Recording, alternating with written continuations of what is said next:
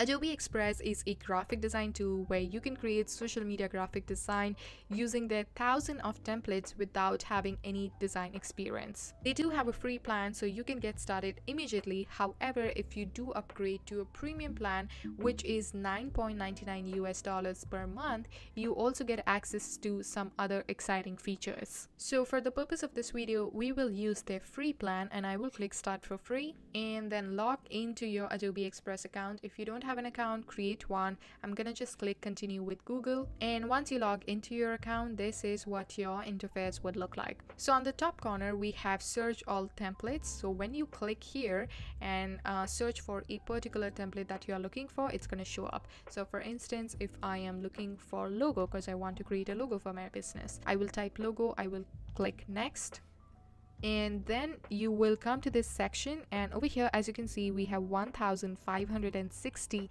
logo templates already designed by Adobe Express.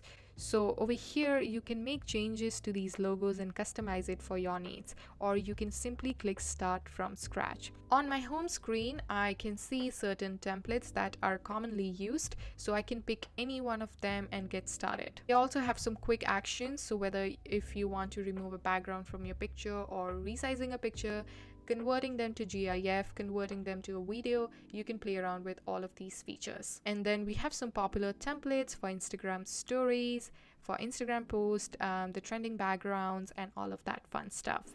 On this section we have this plus icon. When I click this, I will come to this pop-up, and over here I can pick any graphic that I want to create. So whether you want to create an Instagram story, you can click that, and then you will come to this section. Or if you want to create a video, a web page, a card, a collage, flyer, so just take a look at it, go through it, see what your needs are, and just click on the template and start designing. To the project section, you can see all the projects that you have created so far.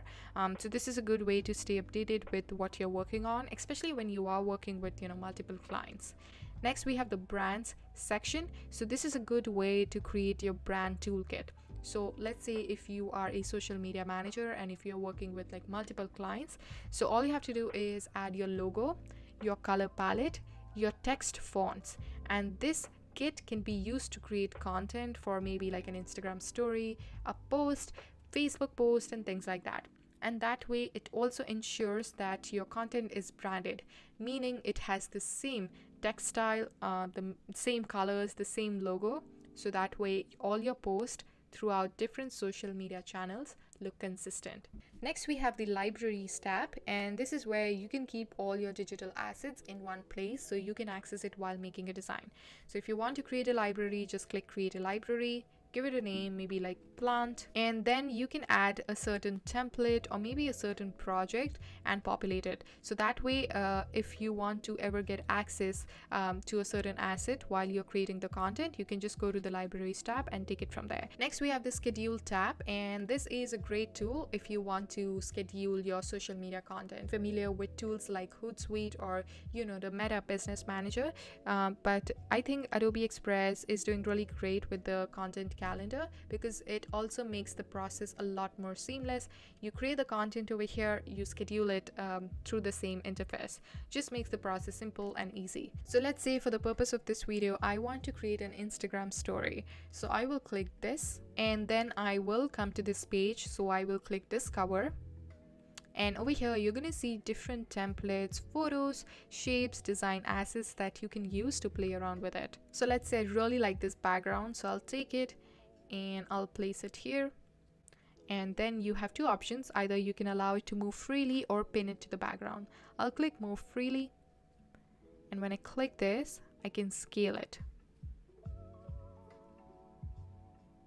On this section you have some image editing options. So for instance, if you want to replace this image or delete an image, you can click that, or if you want to click remove background and just have this hand visible, you can do that as well.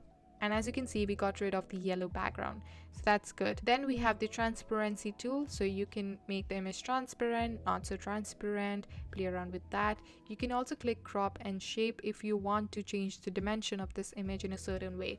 So you can play around with different ratios already crafted by the platform for you, or you can add your custom dimension as well. We also have some filter tab over here. So this is a great way if you want to add a filter to your image. So if you want to make it maybe like green or maybe like matte, you can play around with that. The other thing you can do is click templates, and over here we have existing design templates for us ready to use, and you can search a certain template just by typing it out over here. So let's say we are a pizza company and we want to have a story about, you know, our famous cheesy pizza or things like that. So I'll just click here and search for pizza. We'll click next. So let's say I really like this one, so I'll click that, and then I'll click create from this template, and there you go, we have a really nice template ready to go. So what I can do is I can make changes to a certain element. So for instance, this text, I don't want it to say hot and spicy homemade pizza, so I will change it. I'll go over here under the edit text button, and I'll just say maybe like cheesy pizza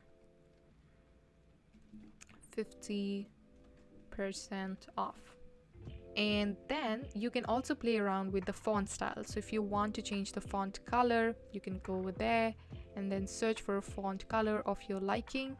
If you need a custom color, you can also enter the custom color code over here and then play around with different elements. And then I can also change the size. So if I want it to be a slightly bigger, maybe like 132, that looks good. We also have some really cool text alignment option over here. So if I click this, I can put the text like a circle, you know, maybe like a semicircle like that. Cheesy pizza 50% off. So yeah, that's a really good way. And then we also have some effects tab. So if you want to add a certain effect like a shape or a background image to your text, you can do that. You can also add a shadow to the image if you like. And also if you want, you can add a certain outline. So a really great tool to design your content.